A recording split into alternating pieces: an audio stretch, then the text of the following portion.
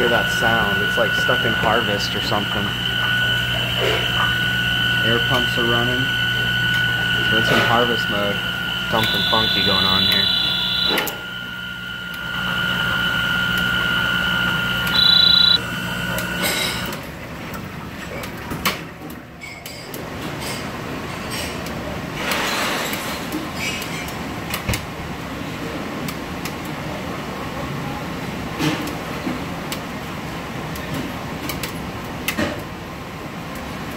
So we're just gonna go ahead and watch it through a cycle.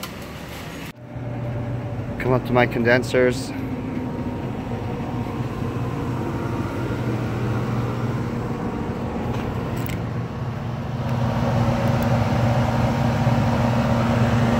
Well, they're not plugged, but they're not clean by any means.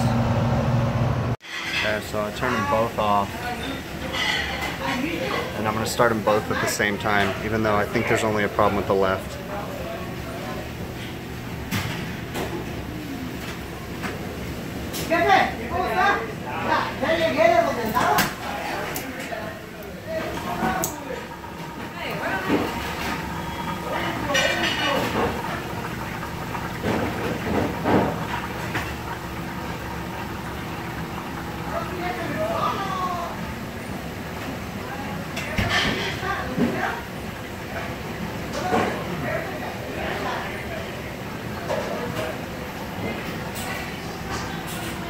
Go through my checklist here that I made. So every 2 minutes I'm going to write down the pressures, and I'm doing the left and the right machine just to get a comparison. I'm watching them both. The top two on my left, bottom two on my right. I'm watching the frequency at which the microphone thickness probes are sensing.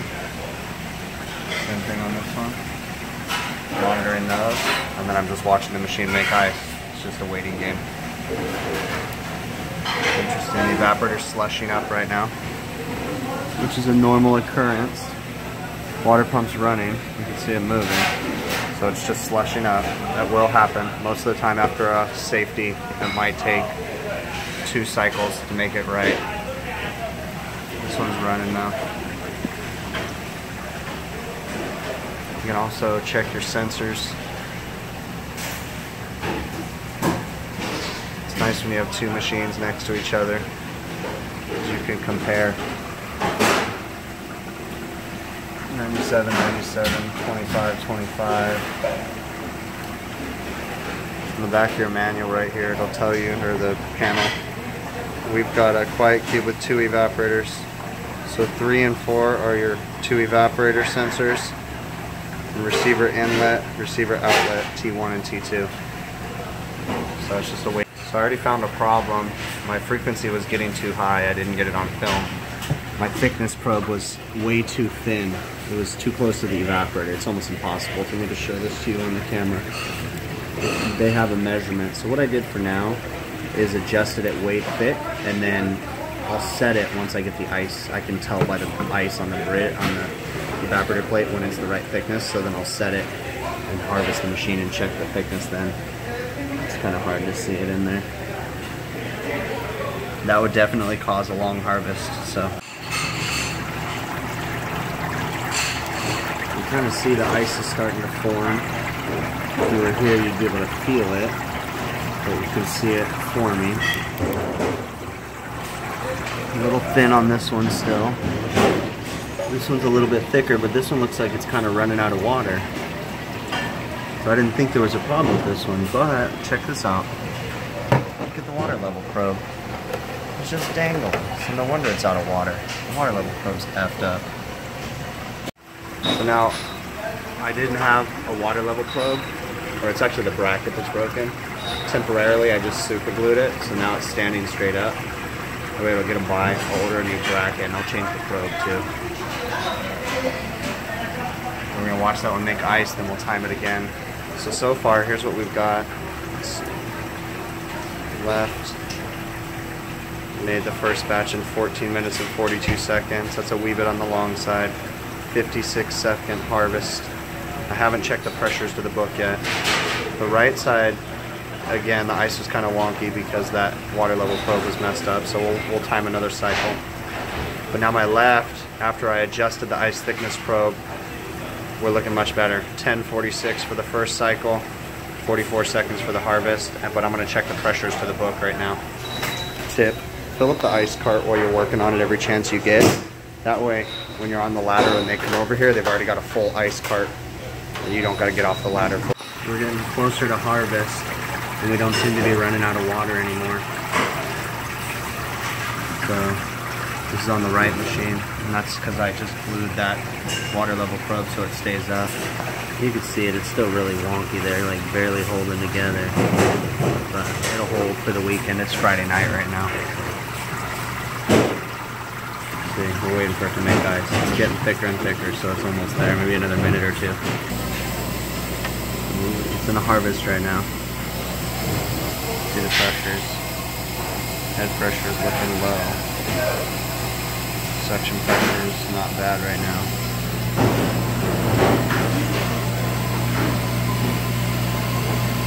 We should fall off momentarily. Notice the frequency went way up on the microphone or water level or ice thickness probe. So it's using this air pump right here as an assist to speed up the process, and it's using cool vapor off the top of the receiver. What's that sound? You can hear back in there. We want this whole thing to fall off as a sheet. One full sheet.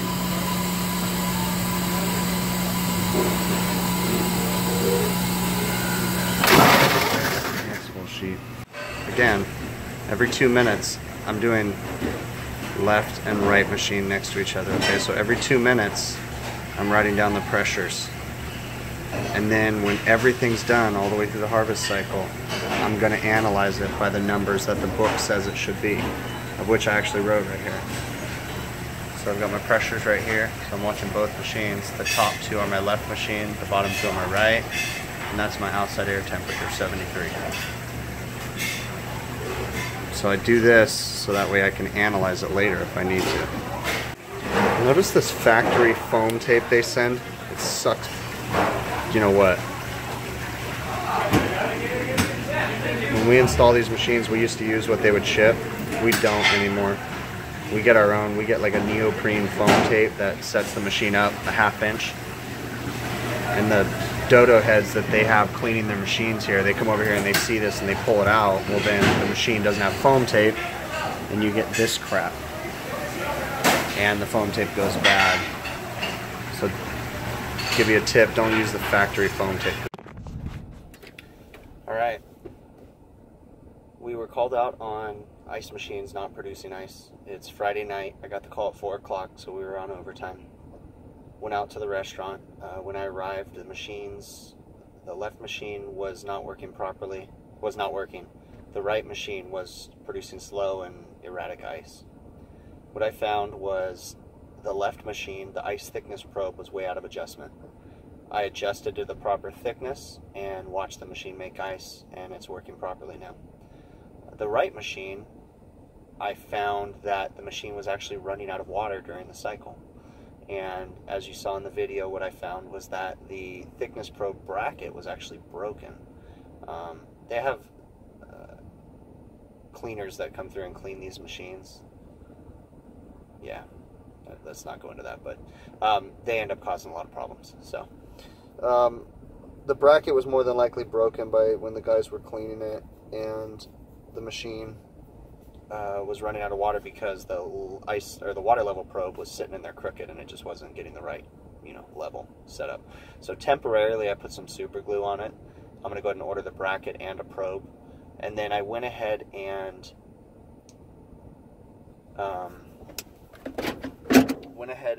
adjusted the thickness on the right machine also. So now both machines are making ice like they're supposed to be doing. One thing I did notice though, and this is kind of a trend I've been noticing, is during the harvest cycle, I've been having a lot of machines that have been manufactured in the last 3 years where they don't meet, they never make the pressures that the Manitowoc book says they should make during the harvest cycle. It'll run the head pressure and suction pressure correct, typically is what I see, but the head pressure in the harvest cycle is always low. We were running, I think, in the 140 range, I believe, was the head pressure during harvest, and I believe the book says minimum 150. But I've chased this problem down before and never come up with a solution. I've talked to the manufacturer, they recommended me changing the headmaster, but I just don't see changing the headmaster because it's maintaining, the headmaster's working properly in the freeze cycle, and it's bypassing.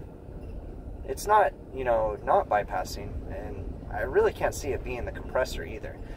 And the reason why I'm hesitant is because I've had this problem multiple times on brand new machines, you know, a month old, anywhere from a month old to 3 years old. I've had the same problem where you tend to see low head pressure. So I'm kind of thinking that the pressure that's published in the book is actually incorrect. Now, some of you will say, you're not an engineer, you need to do what they say, da da da da. But the problem is as a contractor, they don't pay enough time for me to change the headmaster anyways.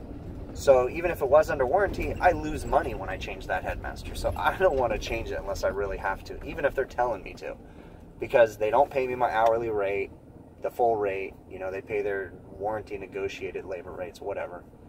And they never pay the full time that it takes either, which is just, you know, I can make a whole video on doing warranty work. But anyways, regardless, that's just something I noticed. So when I come back to change that bracket, I'm also going to clean the condensers because they were a little bit dirty. And what I'll do is I'll put my probes on there and test the headmasters just to be safe. But when both the machines side by side are doing the exact same thing, it really makes you start to wonder. And in my particular situation, the restaurants that I work on, they always have two machines right next to each other. So it's really cool to be able to diagnose and put your gauges on both. You know, you can look at the book, then you can look at the other machine and say, okay, you know, sometimes you see both machines have a problem, but most of the time it's only one machine. And it also helps you to diagnose things like this, where maybe the headmaster's bad. But then you put your gauges on the other one, it's doing the same thing. And you're like, I don't think so. Something's not right. And it's not, there's no safety in there. I mean, it's not not making ice. It's making ice fine, but just during the harvest cycle, the head pressure comes down to 140. Sometimes even like 138, which that one kind of worries me a little bit, but I mean, I see it a lot. So regardless, I'm going to order the parts and then we'll come back out. But other than that, they're going. The machines are making beautiful ice. Pressures were great, you know, other than the head pressure in the harvest. And that's it.